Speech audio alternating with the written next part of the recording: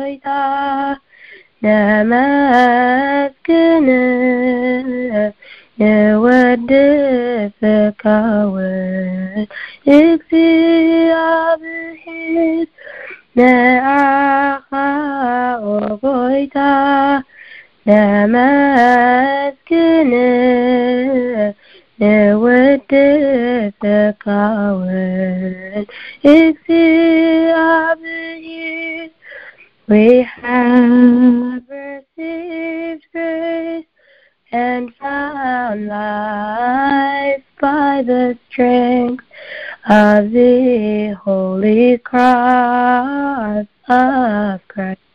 By the strength of his holy cross, we have received grace and found life by the strength of the holy cross of Christ.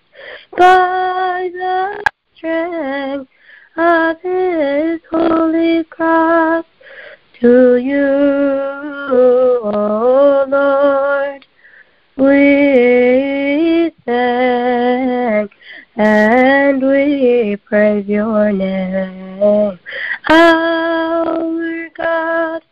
To you, O Lord, we thank and we praise your name, our God.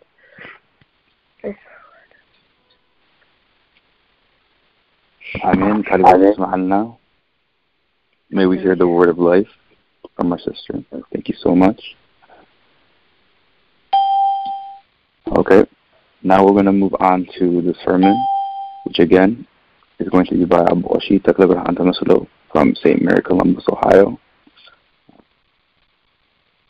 In the name of the Father, and the Son, and the Holy Spirit, one God, amen. Beloved brothers and sisters in Christ, good evening. Good evening. Good evening. If it's afternoon where you are, or California area, good afternoon. In the East, good evening.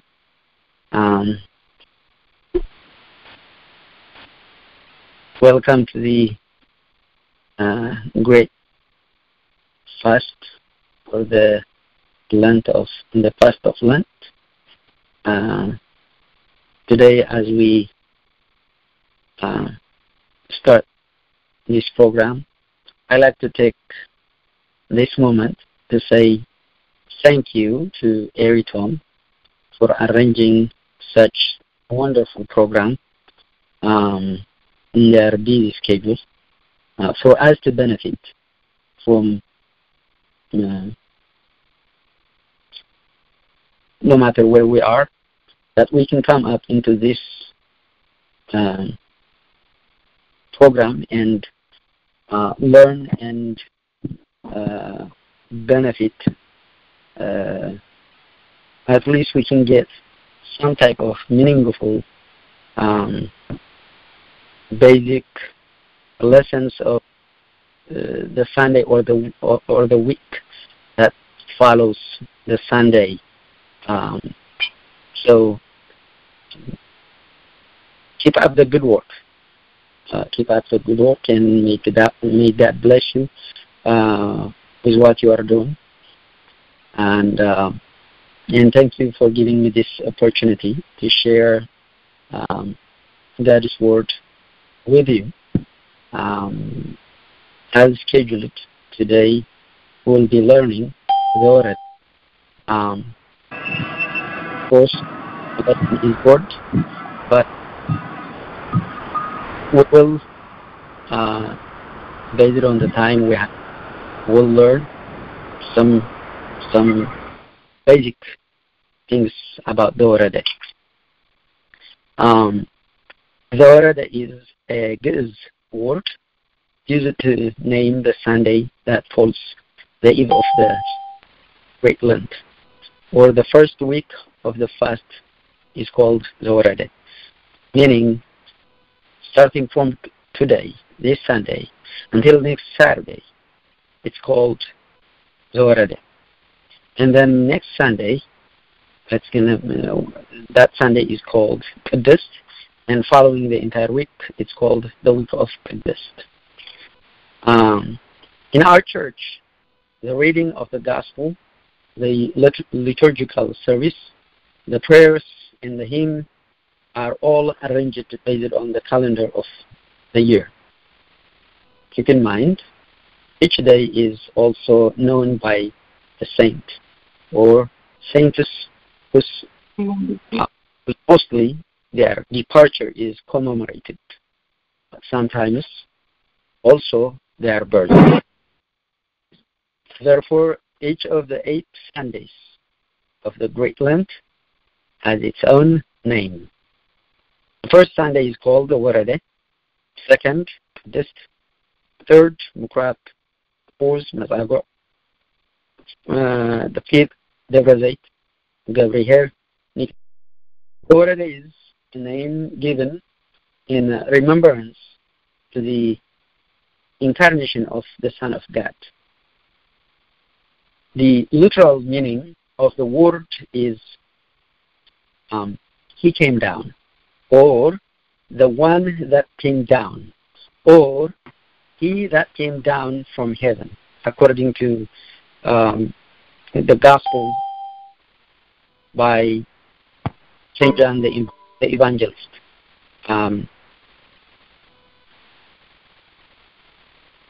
Which is cited in John chapter 3, verse 13. Who is that?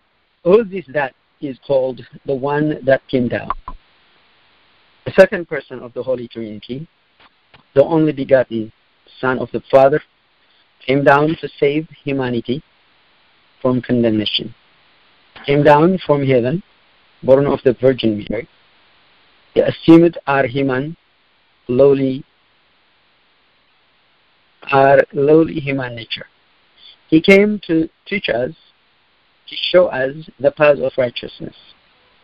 The Son of God became the Son of Man to restore us. As stated in the Nicene Creed, for as men and for our salvation, he came down from heaven. By the power of the Holy Spirit, he became incarnate of the Virgin Mary and was made man.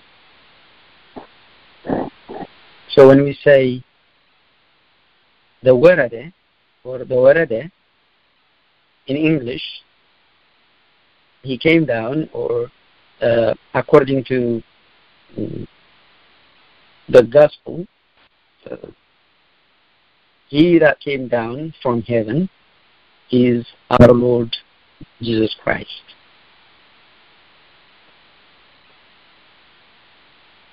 As we continue from this Sunday until this coming Saturday, we discuss God's love, we discuss our fallen nature, we discuss the purpose of our creation, we discuss the separation of humanity from God, and the journey of God to bring back humanity, or to restore back humanity to the original state. When we say Ze-werede, we learn about God's mercy, about God's journey towards humanity.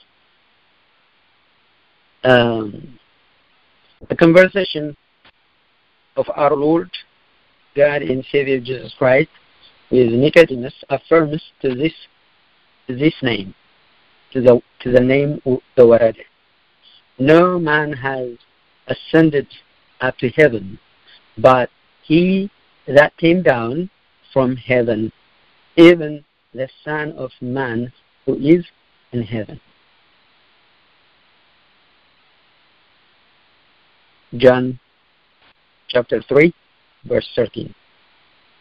No man has ascended up to heaven, but he that came down from heaven, even the Son of Man who is in heaven. After discussing the word in short version, why did our Lord Jesus Christ fast?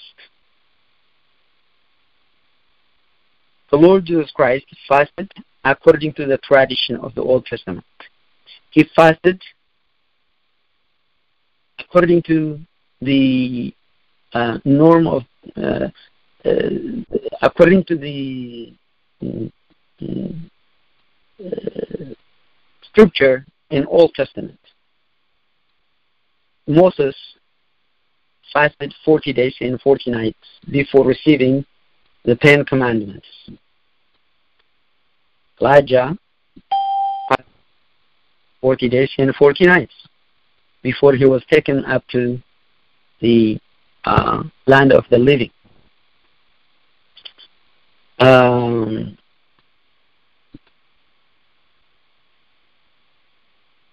The Lord fasted to teach us that the beginning of service is fasting.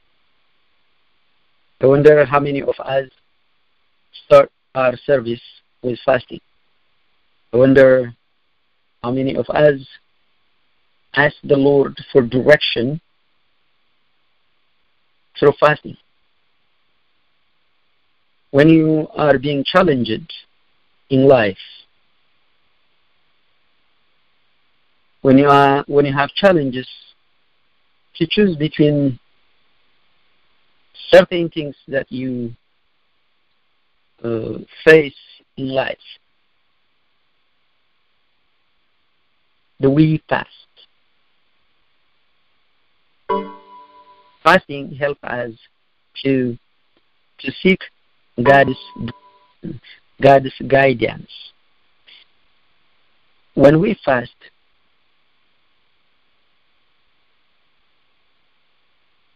God also leads us into the direction that He wants us to go. Daniel fasted with his friends, and they were the one that they who were chosen, or who were better than the rest of the people, or the one that were eating from the food of the king. We find Daniel through fasting changing the nature of lions who devour humans, but in the presence of Daniel, they were changed into sheep.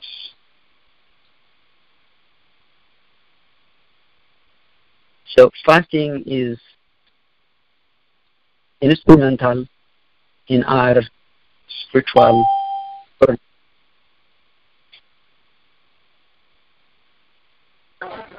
The Lord fasted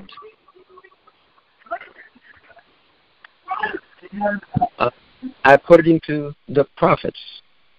Prophets fasted, Moses, Elijah, and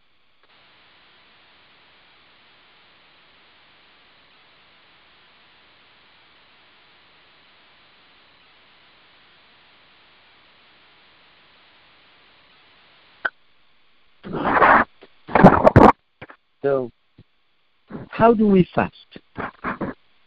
How do we fast? The Bible gives us a clear direction on how we are to fast. Our Lord Jesus Christ in Matthew 6:17 tells us, when you fast, anoint your head and wash your face. What does it mean to anoint your head? What does it mean to wash your face? Anointing is, according to a translation from the Holy Fathers, anointing is love, to have love, love of neighbor, love of God. God is love and love of a neighbor. Anointing is also your good deeds. So we are to anoint ourselves when we are fasting to do good things. When we are fasting to love our brothers and sisters, to love our God. Not for the sake of order that we fast, but we fast for the sake of His love.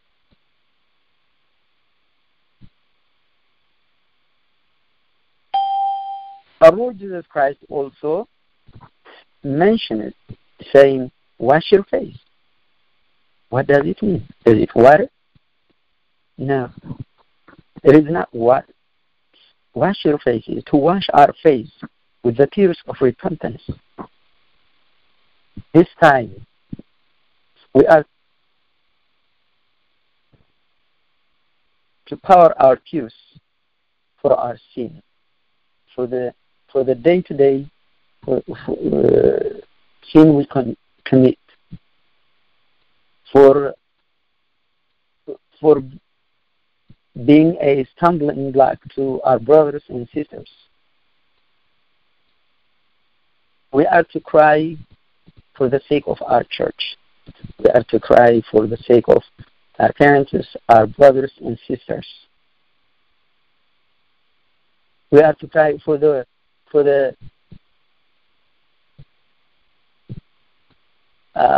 world that is going down the hill.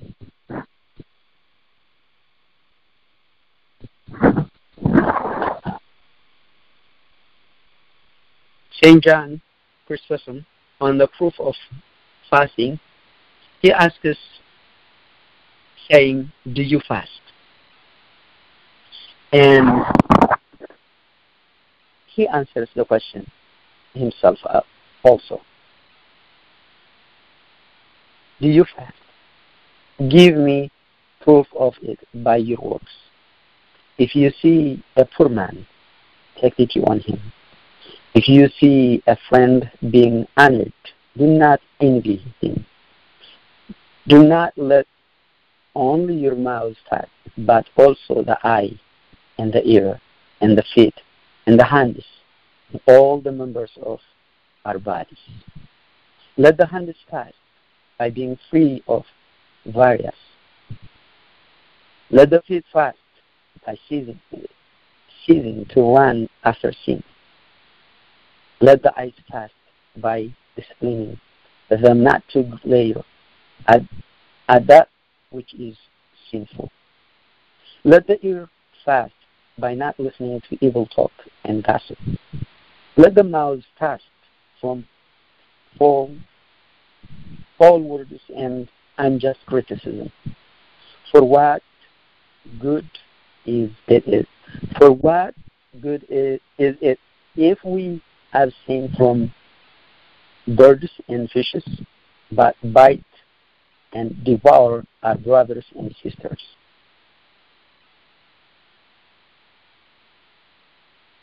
May He who came to the world to save sinners strengthen us to complete the fast with humility.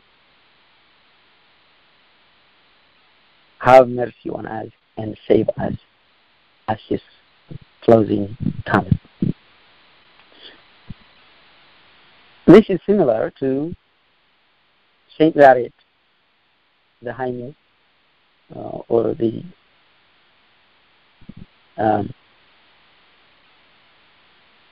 Ze-werede,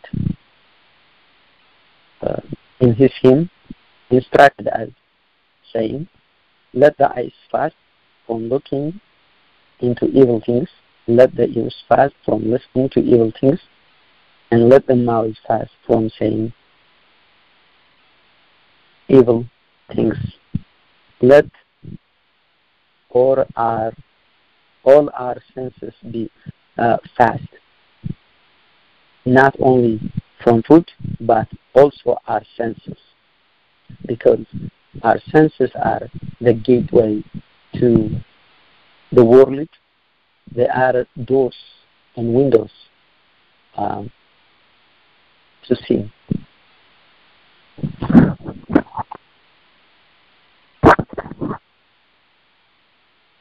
Our teacher, St. Paul, beseech us to present our bodies a living sacrifice, holy, acceptable to God. So in this fast, we are to abstain from food, but at the same time, we are to be abstained from sin. We are to do our prayers,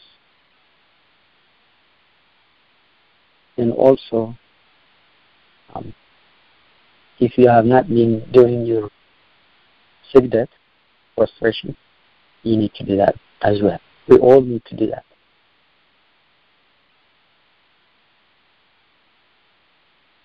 Satan does not like people, does not like when we do prostration. Prayer is good, but must be accompanied to death. It is time for us to present our body a living sacrifice, holy, acceptable to God. May God help us to do so. Thank you again. Thank you for the opportunity. May He help us to complete this fasting season successfully and get us to the Hosanna and resurrection. God bless you.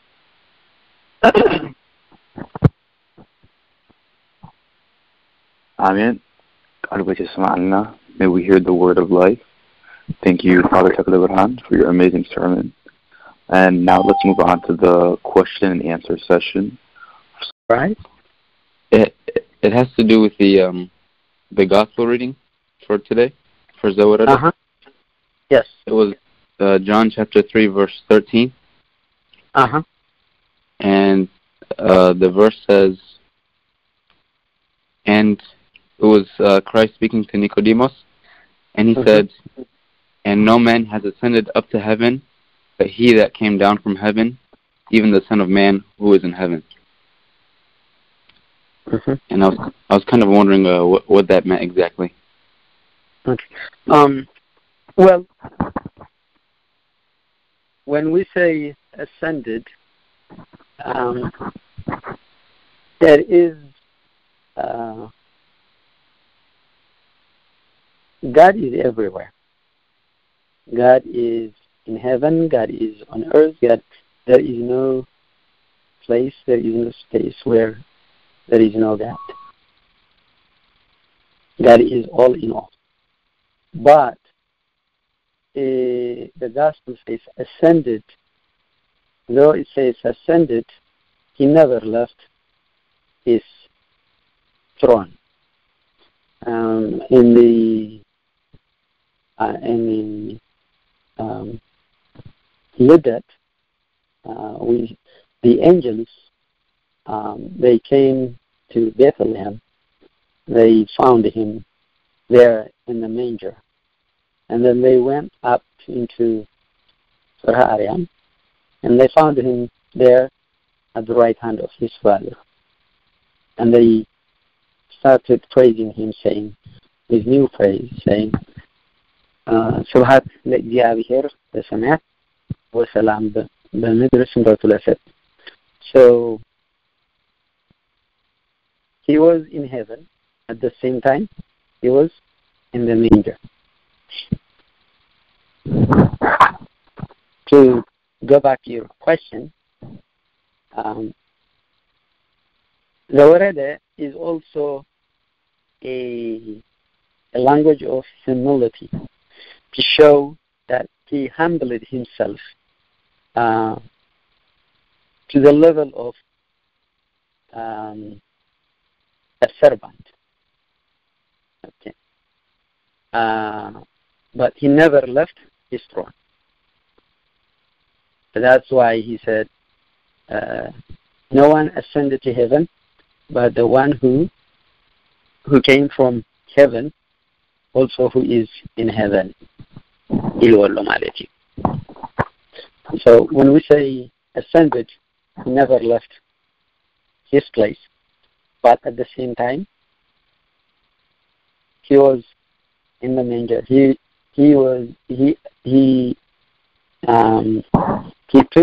assumed our human nature, but he was still, while he was in the womb, he was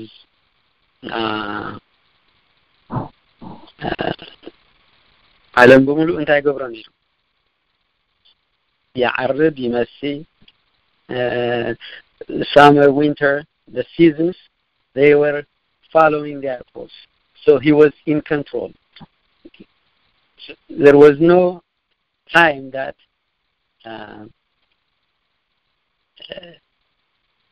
in other words, he is not limited.